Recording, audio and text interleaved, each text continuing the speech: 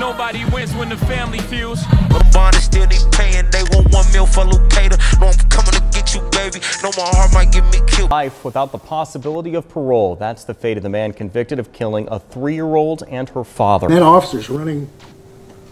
Golly.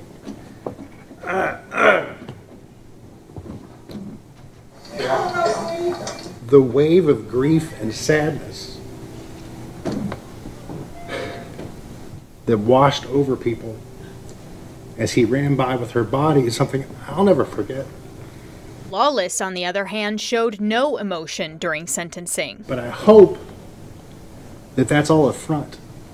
I hope that you feel this the way that other people do.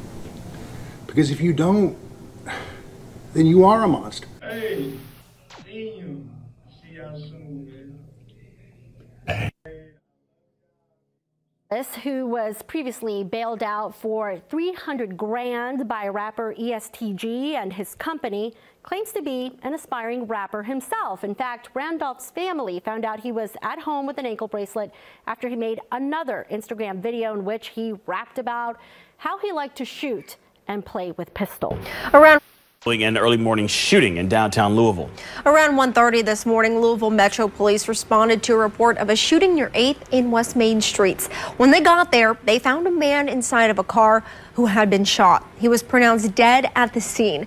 LAPD's homicide unit is handling the investigation. Right now, they don't have any suspects. Fam, let's be real here. The 45th president just got touched. Anybody can get it. And when you're in the streets, posting your location could be your biggest downfall. Man, them folks don't care if you're an artist or a regular street dude. Once it's up, it's up. Especially when you got a situation like the one we about to discuss today. You're talking about a well-known artist who associated himself with the man who was arrested for taking the life of another man and his daughter in his house. And whether it's karma or get back, when you in the streets and you cross that line, man, you know you and yours got a target as well. And on top of all that, your crew get arrested by the feds for allegedly selling narcotics and terrorizing your community. But what you do? You still go throw a summer jam in your hometown. You giving them people who in the streets, who can't afford your lifestyle or afford to keep up where you at, a place to get at you. Know where your location. It might be a needle in a haystack, but like we say, once you cross that line, it's worth that risk, at least to them.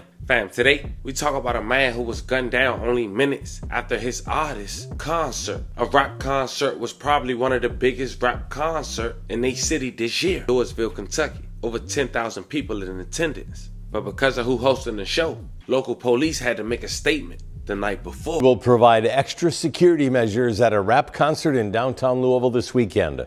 Louisville rapper ESTG will perform at his Summer Jam event. It's at the KFC Yum Center tomorrow night. He has more than 1 million followers on social media. The EST in his name stands for Everybody Shine Together. LMPD sent WDRB a statement saying, in part, we are aware of this event and the potential public safety risk involved. LMPD will be providing extra security measures to assist in maintaining the safest possible environment within our ability. We have no tolerance for violence.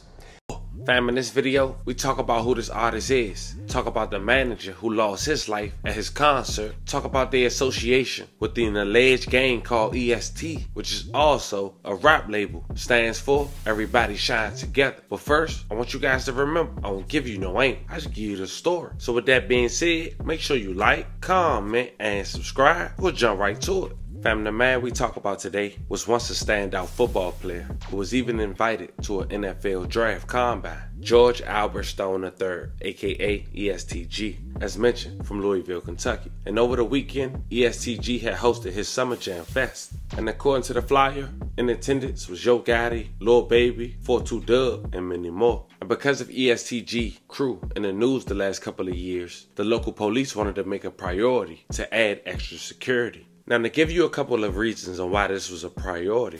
You see, back in August of 2020, a 3-year-old girl and her father were dead after being shot near an intersection of West Southern Heights. It was a Friday afternoon at around 1 p.m. Metro Safe confirmed that a man was found dead when officers arrived at the scene in the 3700 block of Calert Avenue. An LMPD officer then rushed the second shooting victim, a child, to Northern Children's Hospital, but she died a short time later. May they both rest in peace. family members reported to the news. The girl is Trinity Randolph, a toddler who was reportedly in the house with her father, Brandon Waddles, when they were both shot and killed. At the time, 25, now 27, Kevon Lawless, aka Lil Cater, was arrested for the crime. He was alleged of being the man who went inside the home and shot both victims. The man is now under arrest for the murder of a 3-year-old Louisville girl and her father.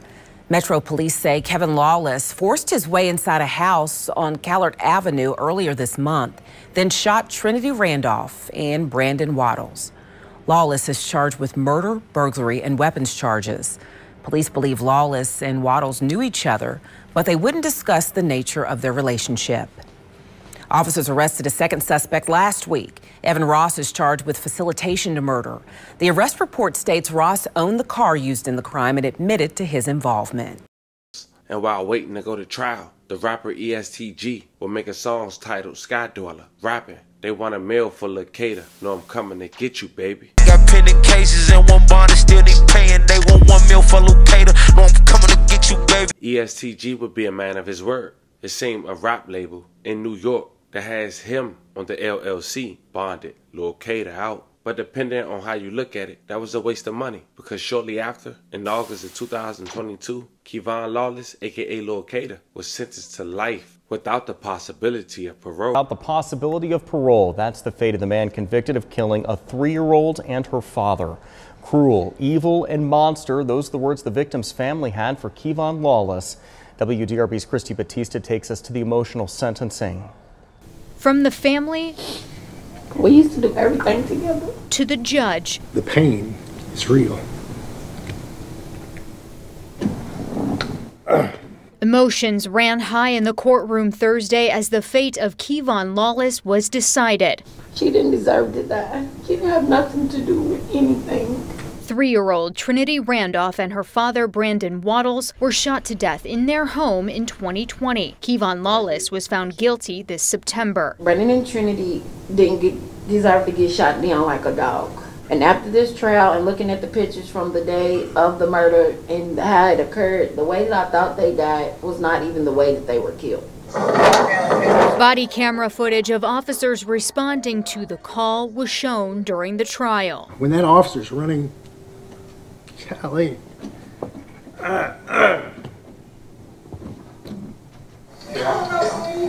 The wave of grief and sadness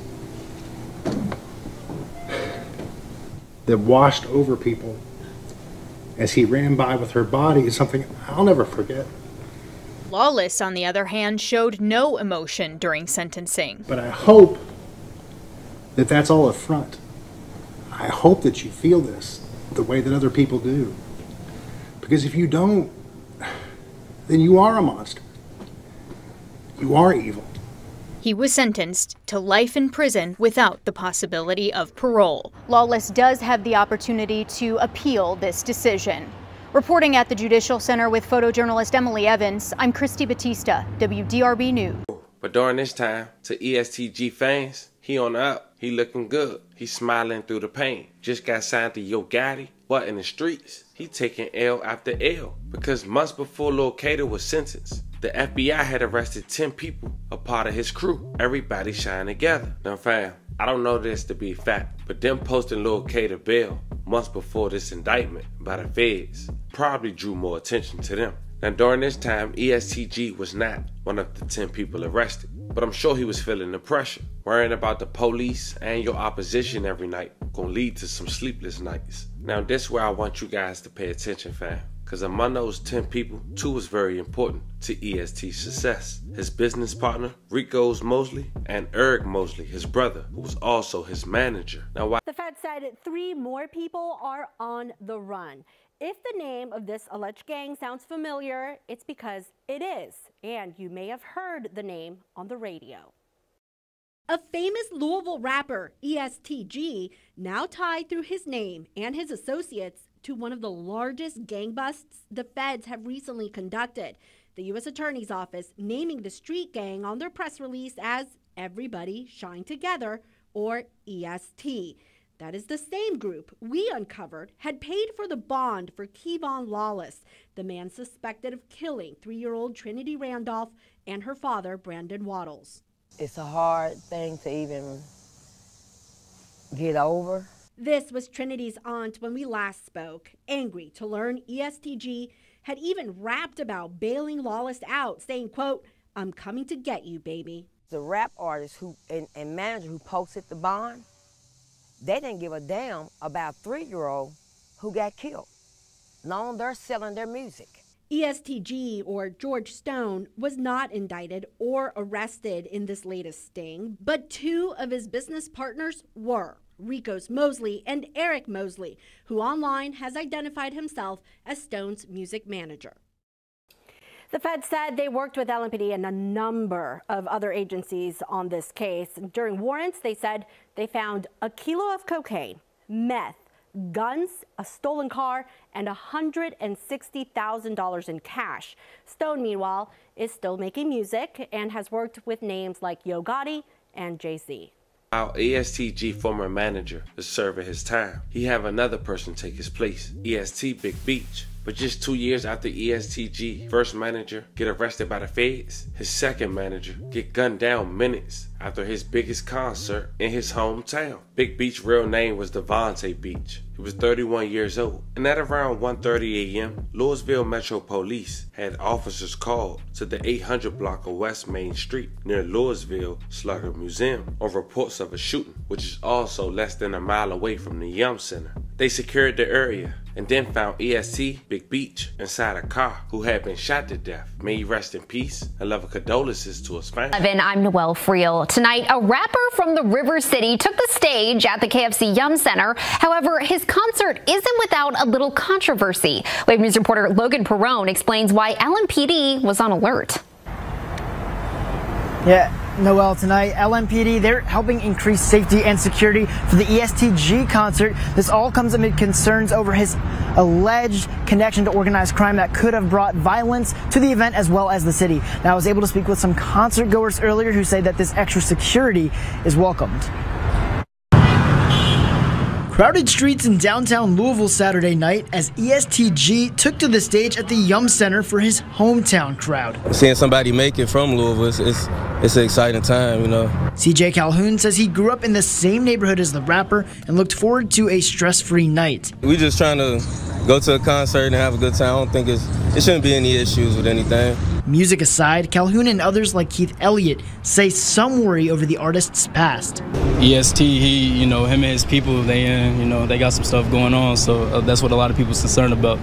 A history tied to crime leading to caution from LMPD, who said they were providing extra security measures to assist in maintaining the safest possible environment for the event. Back in 2021, our Wave troubleshooters found Everybody Shines Together Entertainment LLC, an organization tied to the rapper, also known as George Stone, was responsible for posting bond for Kevon Lawless. The only thing that was taken in this robbery was 2 lives. Lawless was found guilty in 2022 of killing a 3-year-old and her father. That business and G's associates Eric and Rico's Mosley were also named in a 2021 federal gang bust. Hours before he hit the stage, officers patrolled outside, and a K-9 unit could be seen inside the building. In general, you just gotta focus, you just gotta pay attention to your surroundings. That's the most important part. Calhoun says while he's glad security precautions were taken, it's all just background noise. It does overshadow the positive things that he does do. Like, he's a good person, really. Now, as of this hour, we have not had any reports from... When you in the streets, that's part of the game. Fam, this was the story of a rapper who lost both of his managers in the span of 2 years. One to the system and one to gun violence. Only minutes after his show. Let me know how you guys feel about this one in the comments. Don't forget to like and subscribe. Until then, I'll catch you guys on the next one.